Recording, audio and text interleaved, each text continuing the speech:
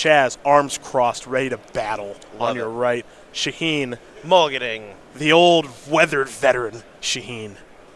Honestly, if he's playing Ironworks, I hope he's going to 5. Wow. I hate card We playing have a hater in the house. Okay, he's on 6. It's okay. He's going to scry.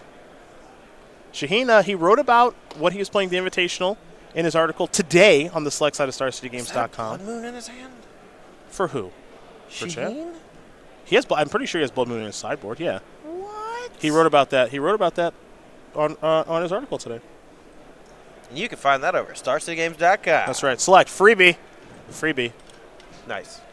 He also has like a Zalafrin Void in his deck. Yeah, that land is sweet. I love Zalafrin Void. Well, here we go. Blood Moon, Buried Ruin, Ironworks, Darksteel Citadel. Looks like a Stirrings and a Mox Hopal. Yeah, this hand is very good for 6. With a 1-mana artifact off the top, very good chance Shaheen could have cast turn 2 Blood Moon. But Thoughtseize from Chaz here are going to disrupt that pretty easily. The question, of course, is what card does Chaz want to take? I mean, he could take that Blood Moon like you mentioned, or he might not even care. Well, I think he needs to care. There's a chance that if he doesn't take Blood Moon, he just gets locked out of playing half of the spells in his deck. But that's one of the strengths of having something like Blood Moon out of the sideboard from Shaheen's side. If your opponent puts a huge emphasis on it, then that allows you to free up your other more important combo elements from those discard effects. Chromatic Star was the draw step, so he gets to play the Citadel, the Star, the Opal, the Stirrings, stir into the Trawler. He's already got the Ironworks in the grip. Yeah, this is fine. This is something that you should be able to do in Modern. Definitely not. It's totally fine. Totally not spend 2 mana on a 1/2 that totally lets you fine. put in a 4/4. It's totally fine. 3. It's totally fine. You know, everything's fine. This is going to be me all weekend. You and Shaheen, huh, with this Stoneforge nonsense. Might have to endure this all weekend. Here's a Faithless Looting from Chaz. He'll draw 2 cards. He'll be discarding 2 cards. Building up that graveyard for the Gurmag Angler here. Just a bit. Also found a copy of Thought Scour. Yeah, Faithless Looting and Mishra's Baubles, not something you would traditionally see in a Grixis Death Shadow deck. However, Ben Freeman really pushing the envelope in how to build these Grixis Death Shadow decks. And I think that build is particularly strong right now in Modern. Ben Friedman doing a lot of work on this deck all throughout 2018. Faithless Looting, bunch of other changes, bunch of sideboard additions, all that good stuff as we head back over to Shaheen. Chaz ending his turn by playing a Scalding Tarn. For Shaheen, it was a powerful turn number 1. He has a Grove of the Burn Willows now in his hand, along with that Buried Ruin, the Scrap Trawler, and the Krark Clan Ironworks. Makes me wonder if he wants to crack the Star or not, and he will. Get a little bit, maybe. I'm not a huge fan of cracking Star just for drawing a card when you already have Scrap Trawler and Ironworks in hand. So I don't know what he's really digging for. He's a little unsure of himself as he cracks that. Found a copy of Inventor's Fair, did Shaheen. This does stop his ability to play. I'm curious by this turn. Because like, he can't play Scrap Trawler now. Yeah, he can. He has mana floating. Oh, no, you're right. My bad. You're right. Okay. Ugh. And then he can play Ironworks next turn. So it doesn't affect his development. That's my bad. Right. But the fact that he sacked the Chromatic Star means that he can't do the Opal Star chain and generate extra mana next turn. Sure. You know, I think for the most part, when I try to pile Ironworks, it's possible that I just don't sequence correctly because I'm unfamiliar with certain lines. And Shaheen playing the deck a lot more than me, I'm not going to question him sacking the Star. I'm just going to assume that he knows what he's doing more than I do. So the only reason I'll question him in cracking the Star is because he thought about it for a really long time. That's fair. It seemed like he was unsure of himself if he wanted to do that. Now here's the real big fish. Yeah, and Chaz here looks like he has 2 copies of Stubborn Denial in hand too. It's going to be really tough for Shaheen to get through this. We're going to head back over to Shaheen now. Old Stubborn Denial and me got a pretty long history. Yep, you two have done some nice work. If you go to YouTube, you can watch my flashback from StarCityGames.com, wherein I talk about using Stubborn Denial as a bluff when you have a 2/2 Death Shadow. To great effect. Yeah. To great effect, for like $5,000. Yes. It was great. Well, Inquisition of Kozak's going to show you a hand of Buried Ruin and Grove of the Burn Willows. Crack Clan Ironworks got countered by Stubborn Denial. And we know that Chaz has another copy in his hand. You can see his hand there with the Serum Visions as well. Now he's putting the shields down for a turn, but he drew a copy of Polluted Delta, which means he can put the shields right back up. Maybe a little risky there for that Serum Visions in case Shaheen were to top deck an Ironworks. Yeah, I mean, even if he top decks Ironworks in this particular spot, though, Shaheen doesn't have a lot of food to really go with it. Like, if he sacks Mox Opal for mana, okay, sure. If he sacks Scrap Trawler, that kind of takes away the engine, right? He doesn't have – if he had, like, a Mind Stone in the graveyard, and then he could sack Mind Stone to get back – Chromatic Star. Go down the waterfall or whatever and kind of go nuts, sure. There's a Delta. Like, obviously, Ironworks one of the better draws that Shaheen could have in the spot, but not even particularly exciting because he just doesn't have anything to do with it. Hinkle now going to sacrifice the Delta. Yeah, pretty sure Hinkle here is just going to actually use his mana to cast a Gurmag Angler this turn, number 2. And then just use Stubborn Denial on the follow-up turn after that. So what I find interesting about this spot is I think Chaz has done a nice job of analyzing things, right? Where I think some players would play in such a way that they would leave up the Stubborn Denial here, but he can get more aggressive, play another Angler, and try to cut out turns of this particular game. Because even if Shaheen does draw Ironworks this turn, he did not. He drew something much worse than Ironworks in Pirate Spellbomb. Chaz is saying, like, even if you top deck your best card, I'm still probably okay. Yep. Very good chance here. Shaheen just plays land for turn and then tries to either sacrifice Buried Ruin to get back Ironworks or uses Inventor's Fair to find another one. Pirate Spellbomb's going to come down here in some form or fashion, it looks like. That, in tandem with a block from Scrap Trawler, though, can potentially take down one of those Anglers, which would buy a lot of time for Shaheen. And Shaheen needs to buy some time right now. And also get a card back, too, from the graveyard, which is pretty nice, as Chaz is going to draw a copy of Thoughtseize. Chaz knows what's in Shaheen's hand right now. It's just a copy of Grove of the Burn Willows, so no real reason to fire that off as the 2 zombie fishes will come on into the red zone. Scrap Trawler is going to jump in front of 1. Trigger, Scrap Trawler dies, return the Chromatic Star. Thoughtseize will take care of the star. Very good sequencing from Chaz here. Waiting till after combat to cast Thoughtseize to make sure he gets to snag that card that got back from Scrap Trawler. Well, let's check Shaheen. How many artifacts do you have, Shaheen? You only got 2, so you don't get to trigger the Inventor's Fair and you can't use the Opal. Yeah, maybe a slight misstep from Shaheen. Cracking the Pirate Spellbomb turned off his Mox Opal, which means he could not use Buried Ruin on the end of turn to get back either Scrap Trawler or Karkline Ironworks. I guess, but if he doesn't fire off the Pirate Spellbomb, right, he doesn't kill the Angler? He can do both, but he just sequences the other way. Sack Buried Ruin and then pop the Pirate Spellbomb. Ah, you're right. It's a good thing you're here. No. Things happen. It's okay. It's early. It's not that early. Gurmag Angler is going to get blocked by Mirror Retriever. Shaheen's going to get back Ironworks. Be interested to see if Shaheen actually goes for the Buried Ruin here, too, to get back Scrap Trawler, because if this Ironworks gets countered again, which it's 100% going to,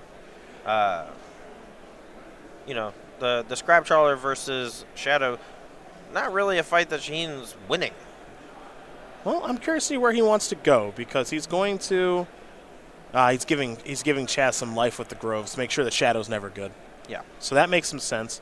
He's going to play Ironworks. It's going to get hit by Stubborn Denial. All right. Now we're going to go back over to Chaz, who gets the opportunity to knock Shaheen down to 5 this turn, as Chaz has drawn a Bloodstained Mire to go along with the Thought Scour that he has in his hand.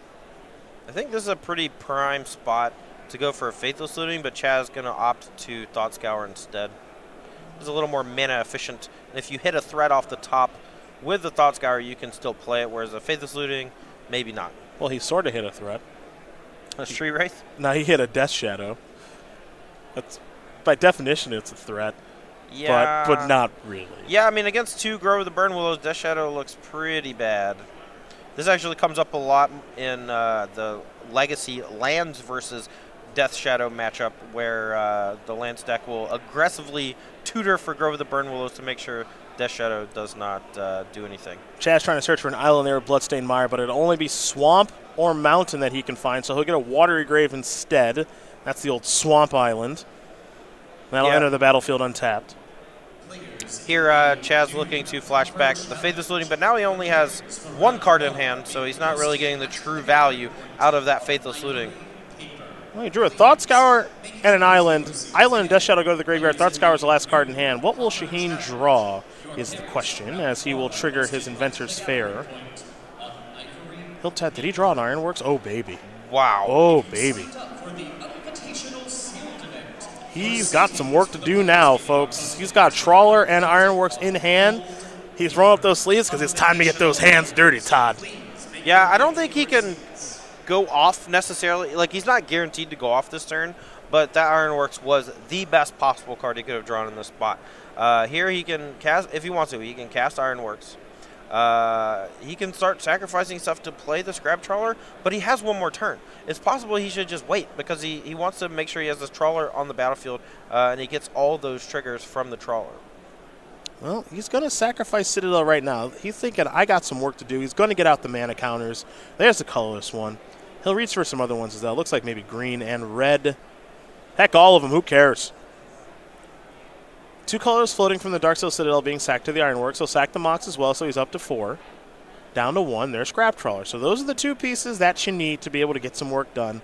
Where he goes from here, that's the real question. Yeah, I think he's going to cycle the Chromatic Star with green and get back Mox Opal would be my guess, just because he needs to see another card. But what's the card he's looking for?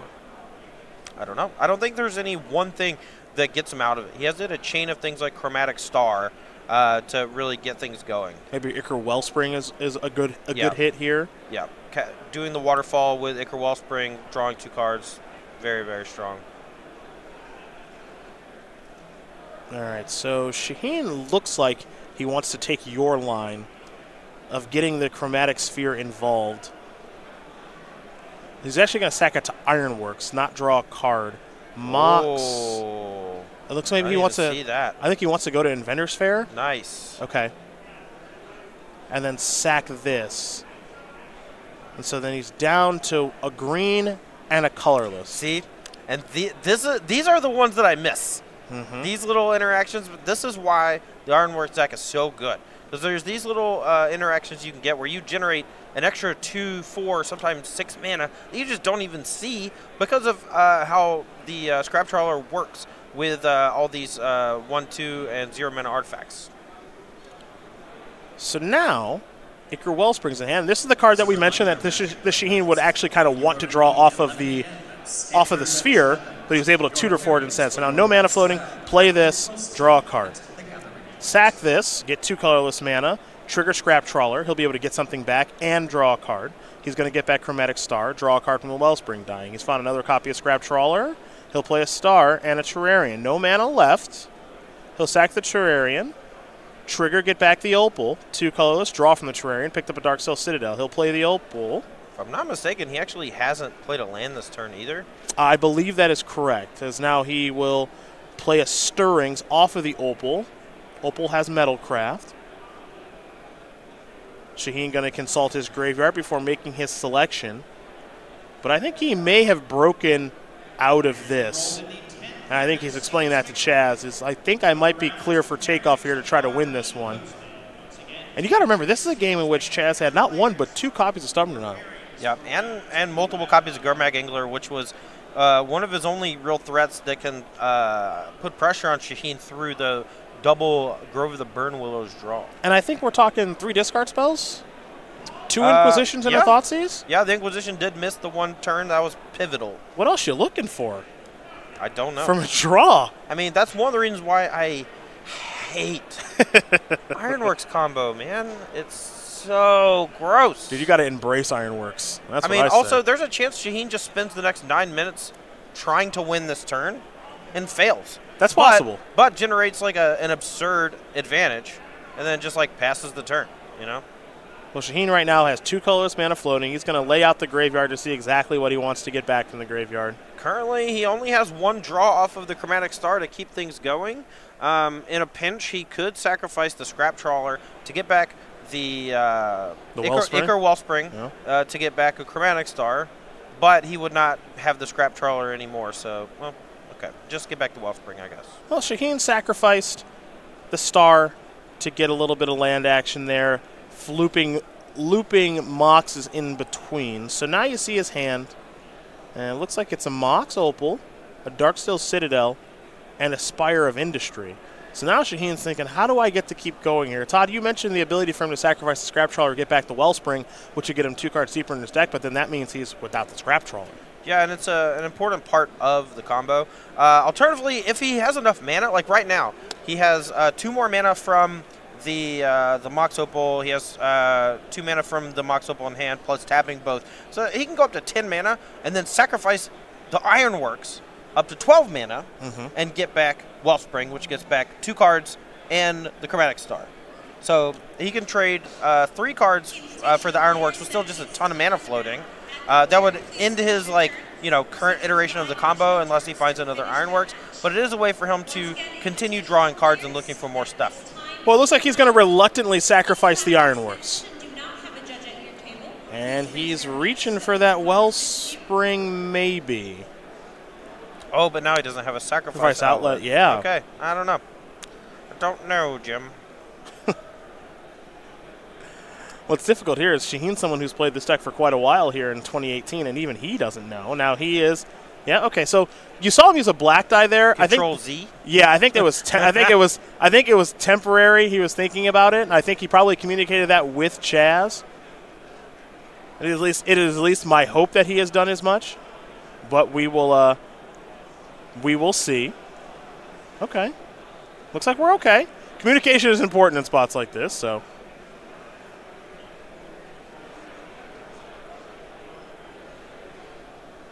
And that's it. Huh. Interesting. Couldn't get where he feels like he couldn't get any further. And now, if you're Chaz, you are ecstatic. Well, you get another turn, which is good, but you've got a Thought Scour that needs to be good. So he's going to target himself. A couple of cards will go to the graveyard. He's drawn a card. I did not get a great look at what he drew. Probably a land.